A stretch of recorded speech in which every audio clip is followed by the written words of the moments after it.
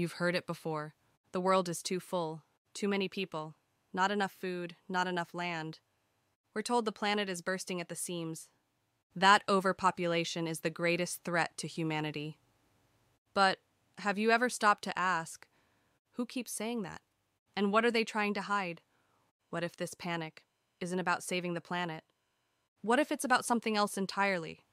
Something more convenient? Because when you look at the numbers, when you look at the truth, you'll realize the problem was never how many people are on Earth. The problem is how few control everything. Overpopulation?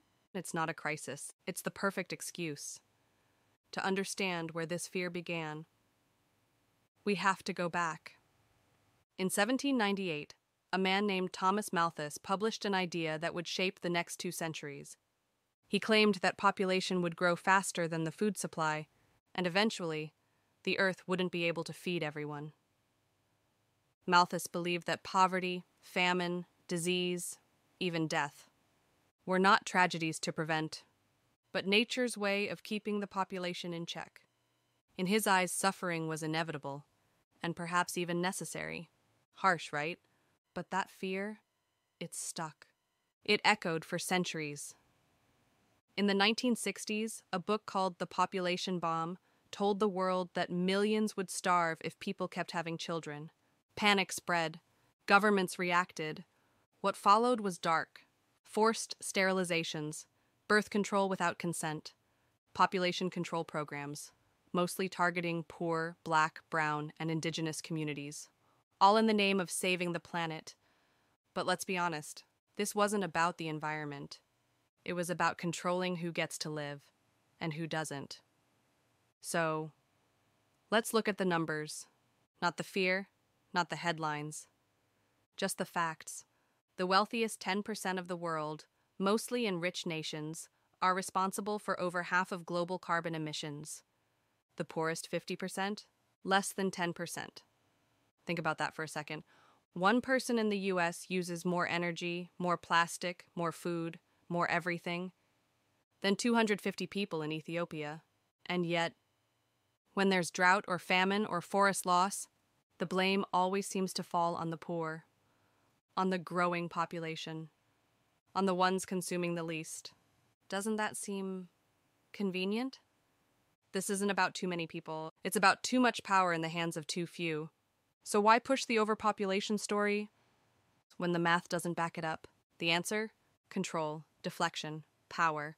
When people are afraid of too many mouths to feed, they don't ask bigger questions, like who owns the food, or why is it wasted, or who's profiting while others starve.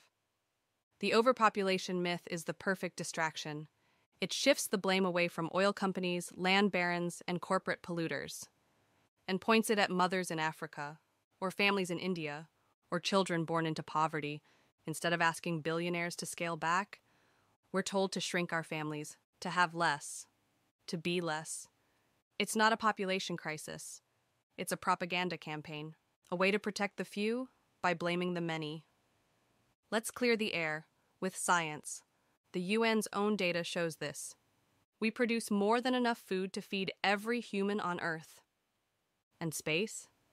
If every person on the planet was given 1,000 square meters, enough to grow food, build a home, and live, the entire global population could fit inside Brazil.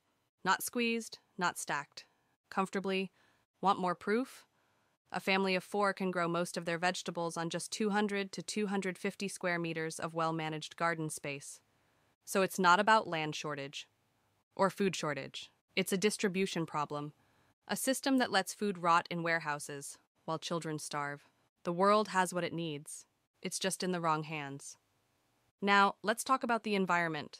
They say population is killing the Earth, but the science says otherwise. The top 100 companies are responsible for over 70% of all carbon emissions. Not poor families, not the global south, not everyday people trying to survive. Forests are destroyed not by villagers collecting firewood, but by corporations clearing land for profit. Oceans are choked by plastic. Not from slums, but from brands that refuse to change. Biodiversity is vanishing. But it's not because there are too many people. It's because we've built an economy that values extraction over life. The planet isn't collapsing because we exist. It's collapsing because of how the powerful profit from destruction. So what do we do now? If overpopulation isn't the threat we were told, it is. What is the real solution? First, we shift the focus from people to practices. Tax overconsumption, not childbirth. Support regenerative agriculture, not factory farms. End land grabs. Return land to local farmers. Make family planning a right, not a weapon. And hold corporations, not communities, accountable.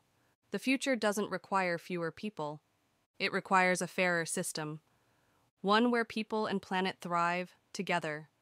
Because the problem has never been too many lives. The problem is too much greed.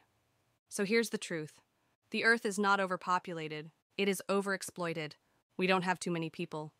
We have too much inequality, too much waste, and too much silence about who's really responsible. The overpopulation myth is a story told by the powerful, so they never have to change. So they never have to share. But now you know better, and with knowledge comes power. The world has enough for everyone's needs, but it will never have enough for everyone's greed. So stop blaming the people, start changing the system, and never ever fall for the myth again. Let me know what you think in the comments below, and don't forget to subscribe for more deep dives into the ideas that are shaping our future.